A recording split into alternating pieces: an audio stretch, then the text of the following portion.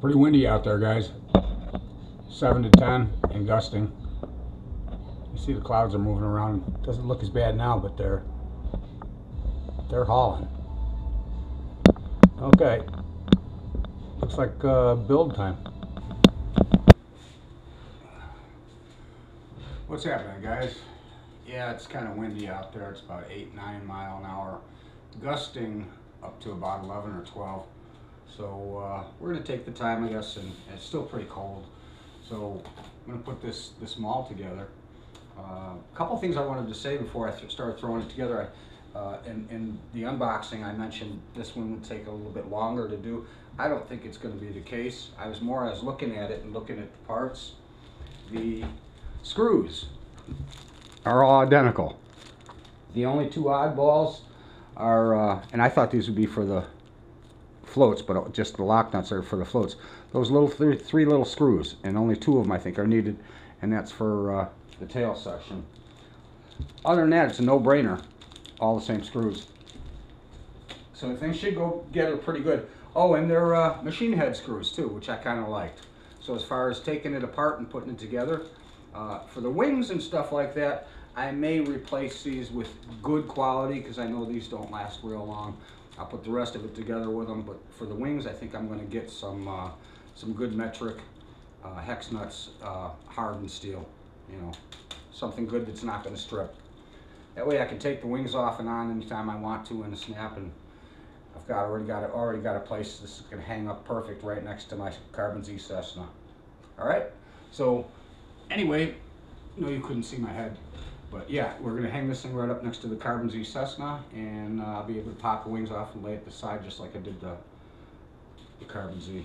Alright, so we'll get this thing going, and like I said, it's all screws. Oh, the other thing I wanted to show you guys was that all the inlays and all the stuff have brass threaded deals in them. So they're all, you know, except for that tail section. Well, the tail actually the tail section, it takes those too. All right, so maybe those other screws are for the float set.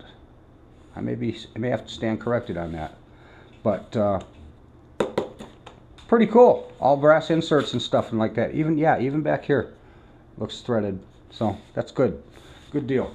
All right, let's get this thing rolling and see you in a short.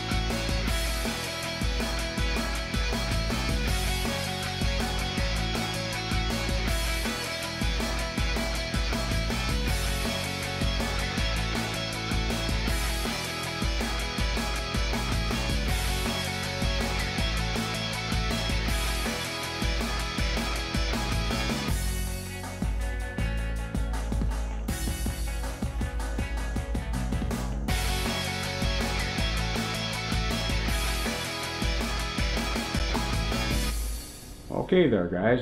There you have it. That's the Maule M7 from E-Flite. It's a 1.5. I'm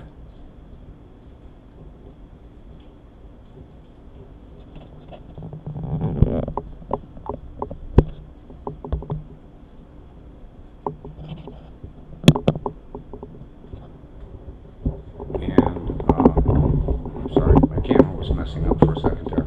1.5. I did not do the floats yet. I want to do the clear Gorilla tape on the bottom first before I put them together. The other spare parts, like I said, were just for the, in fact, some of those long screws too. You don't use them all on this one. And there are a couple of extras as well as that they give to you too. So if you find a couple of them that are a little shallow, like I did, just pop one out with one that's a little bit deeper, and you shouldn't have a problem. Okay, thanks for watching, guys. I can't wait to get this one in the air either. It is an AS3X, and it's supposed to be a good time. Thanks for watching.